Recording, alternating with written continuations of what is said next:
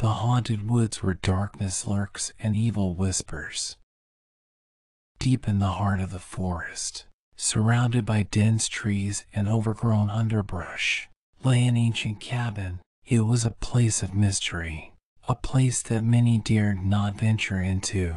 But one young couple, eager to escape the pressures of city life, decided to spend a weekend in the woods. Little did they know what horrors lay in wait for them. The couple, Jake and Emily, arrived at the cabin on a Friday evening. The sun was just beginning to set, casting long shadows across the forest floor. They had been driving for hours, and were exhausted from the journey. But as they stepped out of the car and breathed in the fresh forest air, they felt invigorated. The cabin itself was a ramshackle affair, with creaking floorboards and peeling wallpaper, but it had a certain charm, a rustic feel that made it all the more appealing. Jake and Emily were thrilled to have found such a perfect spot for their weekend getaway. As they settled in for the night, they heard strange noises outside, rustling in the bushes, footsteps on the forest floor, but they dismissed it as just the sounds of the wilderness, and soon fell asleep. But when they woke up the next morning, things had taken a dark turn. The cabin was filled with a putrid smell, like rotting flesh, and as they looked out the window, they saw that the forest around them was no longer the idyllic landscape they had imagined. The trees were twisted and gnarled, their branches reaching out like claws. The underbrush was thick and tangled, almost impossible to navigate, and there was a strange mist that hung in the air, obscuring everything in its path. Jake and Emily tried to ignore the eerie atmosphere and set out for a hike. They thought that some fresh air and exercise would do them good, but as they walked deeper into the woods, the mist grew thicker and the trees more sinister. They soon realized that they were lost, with no idea how to get back to the cabin. Panic set in as they stumbled through the underbrush, trying to find a way out. But the forest seemed to be closing in around them, trapping them in its dark embrace. As night began to fall, they came across a clearing. In the center of the clearing was an old stone altar, covered in strange symbols and markings, and standing beside it was a figure, clad in black robes. Jake and Emily froze in terror, as the figure began to speak in a language they couldn't understand. It was a guttural, otherworldly tongue, and it sent shivers down their spines. The figure gestured for them to come closer, and Jake and Emily realized that they had no choice but to obey. They stumbled towards the altar, their hearts pounding in their chests. As they drew closer, they saw that the altar was stained with blood, fresh blood, still dripping from the stone, and as they looked up at the figure, they saw that its face was not human. It was a twisted, demonic visage, with eyes that glowed with an unholy light. Jake and Emily tried to run, but they were too late. The figure raised its hand, and a blast of dark energy shot towards them. They felt themselves lifted off the ground, and everything went black. When they woke up, they were back in the cabin, but it was no longer the rustic haven they had arrived at.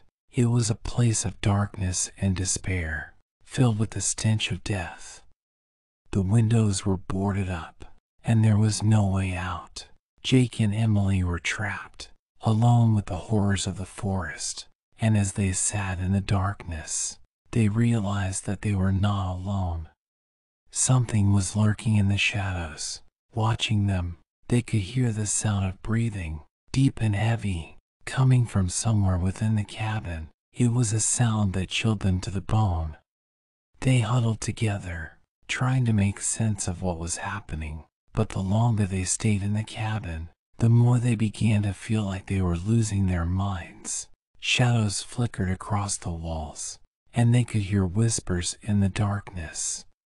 Jake and Emily knew that they had to find a way out, But the forest was still filled with terrors, and they didn't know if they could survive another encounter with the figure in the black robes.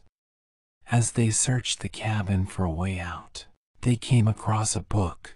It was bound in leather, and its pages were yellowed with age. It was written in a language they didn't recognize, but as they flipped through its pages, they realized that it contained secrets beyond their understanding. The book spoke of ancient rituals, of dark magic that could bend reality to the caster's will. It spoke of a ritual that could banish the darkness from the forest and restore the natural order. Jake and Emily knew that they had to perform the ritual. They gathered the materials they needed and began to chant the incantations written in the book. As they spoke the words, they could feel the air around them grow heavy, as if something was pressing down on them. But they persisted, determined to see the ritual through to the end. And then, just as they finished the final incantation, the cabin shook with a deafening roar. The walls began to crumble, and the ceiling collapsed around them. Jake and Emily were buried beneath the rubble, their bodies broken and lifeless. And as the dust settled, the figure in the black robes stepped out of the shadows. It looked down at the carnage, its eyes gleaming with satisfaction. For the forest had claimed 2 more victims, and their souls were now bound to its dark, twisted heart. And as the figure disappeared into the mist, the forest fell silent once more, as if nothing had ever happened. The forest returned to its eerie quiet, but it was not the same. It had claimed the lives of 2 more victims and had gained even more power. The darkness seemed to grow thicker and more suffocating, making it difficult for anyone who entered to find their way out. Months went by, and the locals grew more and more frightened of the woods. They avoided it at all costs, and rumors of strange occurrences and disappearances spread like wildfire. Some even claimed that the forest was cursed by an ancient evil, and that its power was growing with each passing day. But there were still those who were brave enough to enter the woods. Some did it out of curiosity, while others were driven by a need for adventure, but none of them ever returned. That is until a group of researchers arrived in town, determined to uncover the secrets of the forest. They were experts in their fields, with years of experience studying the natural world. They thought that they could handle anything the forest threw their way. But they were wrong. They entered the woods armed with cameras, measuring devices, and notebooks, eager to document their findings. They trekked through the dense underbrush, noting the different species of plants and animals that they encountered. But as they ventured deeper into the forest, things began to take a sinister turn. The forest seemed to come alive around them, its darkness swallowing them whole. Shadows danced across the trees, and strange whispers echoed through the foliage. The researchers began to feel like they were being watched, and the hairs on the back of their necks stood on end. Then, one of them disappeared. At first, they thought that she had simply gotten lost, but as they searched for her, they began to realize that something was terribly wrong. They found traces of her clothing, scraps of torn fabric and a single shoe, but there was no sign of her body. As they searched for their missing colleague, they realized that the forest was changing around them. Trees were bending and twisting in impossible ways, and strange symbols began to appear on the trunks. They recognized the symbols from ancient texts, and their blood ran cold. They knew that they were dealing with something far beyond their understanding. The researchers tried to flee, but the forest seemed to have other plans. The shadows around them grew darker, and the trees began to close in, cutting off their escape. They were trapped, surrounded by the darkness. One by one, they were taken by the forest. Some were swallowed by the shadows, disappearing without a trace. Others were consumed by the trees, their bodies twisted and broken beyond recognition. In the end, only one of the researchers managed to escape. She stumbled out of the forest, her eyes wild with terror, and collapsed at the feet of the locals. When she finally regained her senses, she told them everything that had happened in the woods. But the locals knew the truth. They had always known that the forest was dangerous, and that those who entered would never return. They had warned the researchers, but their warnings had fallen on deaf ears. And so the forest remained, a dark and sinister place that claimed the lives of those foolish enough to enter its depths. And the locals knew that they would always live in fear of what lurked within its shadows. As time passed, the legend of the haunted forest grew. Locals avoided it, and outsiders spoke of it in hushed tones. But there were always those who were drawn to the forest's dark allure, who sought to uncover its secrets and brave its dangers. One such person was a young woman named Lily. She had heard the stories of the forest and had always been fascinated by them. So, one day, she decided to venture into the woods to see for herself what lay within. At first, the forest seemed normal enough. The trees were tall and thick, casting dappled shadows across the forest floor. But as Lily walked deeper into the woods, things began to take a turn for the worse. The shadows grew darker, and the air grew thicker. The trees twisted and warped, their branches reaching out like gnarled fingers. The ground beneath her feet felt like it was alive, pulsing with an otherworldly energy. But Lily pressed on. She had come too far to turn back now. She was determined to uncover the secrets of the haunted forest, no matter what the cost. And then, she saw it. A figure, standing in the shadows, watching her with glowing eyes. It was humanoid in shape, but its skin was the color of ash, and its eyes were pure white. It seemed to be beckoning her deeper into the woods, its hand outstretched. Lily hesitated for a moment, but her curiosity got the better of her. She stepped closer to the figure, and as she did, the forest seemed to come alive. The trees began to shake, and the shadows grew thicker, coalescing around the figure. And then, everything went black. When Lily woke up, she was lying on the ground, surrounded by darkness. She couldn't see anything, but she could hear strange whispers all around her. They seemed to be coming from every direction, and they were getting louder by the second. And then, she saw them. Eyes, glowing in the darkness, hundreds of them, watching her from the shadows. They seemed to be moving closer, creeping towards her on silent feet. Lily tried to move, but she was paralyzed with fear. She knew that she was trapped, surrounded by whatever lurked within the haunted forest. And then, just as the eyes were about to close in on her, the darkness lifted. Lily found herself standing at the edge of the forest, her heart pounding in her chest. She didn't remember how she had gotten there, or what had happened in the darkness.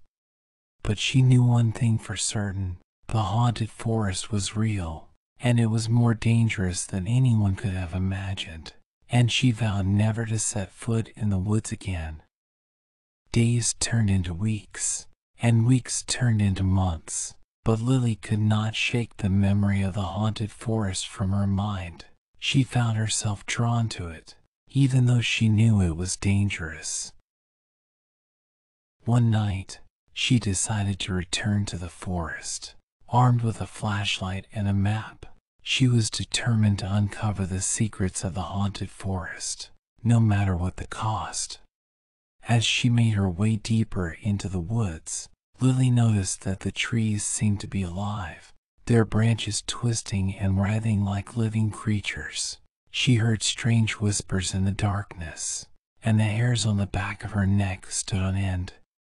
And then she saw it, a small cabin, nestled deep in the heart of the forest. It was old and weathered, its roof sagging and its windows boarded up. But there was something about it that drew her in, something that called to her from the darkness. Lily approached the cabin cautiously, her flashlight beam piercing the gloom. As she stepped closer, she heard a faint sound coming from inside. It was a soft moaning, like someone in pain. She pushed open the door, and the sound grew louder. It was coming from a small room at the back of the cabin. Lily approached the door, her heart racing with fear. As she pushed the door open, she saw a figure lying on a bed, writhing in agony. It was an old woman, her skin pale and waxy, her eyes wide with terror. Lily approached the woman, her hand outstretched, but as she got closer, she realized that the woman was not alone. There were other figures in the room, shrouded in darkness, watching her with glowing eyes. And then, everything went black. When Lily woke up, she was lying on the forest floor, surrounded by darkness. She could hear the sound of whispers all around her, and the feeling of being watched was stronger than ever. She tried to get up, but her legs felt weak and unsteady. She felt as though she was being held down by some unseen force. And then, she saw it, a figure, standing in the shadows, watching her with glowing eyes. It was the same figure she had seen before, but this time it seemed closer, more menacing. Lily tried to run, but her legs would not obey her. She felt as though she was being pulled back, held down by some unseen force. And then, just as the figure was about to close in on her, everything went black. Lily woke up the next morning, lying on the forest floor. She could not remember what had happened, but she knew one thing for certain: the haunted forest was real, and it was more dangerous than anyone could have imagined. She vowed never to return to the woods again, but the memory of what she had seen and felt would stay with her for the rest of her life. And she knew that the haunted forest would continue to lure in unsuspecting victims, just as it had lured her in.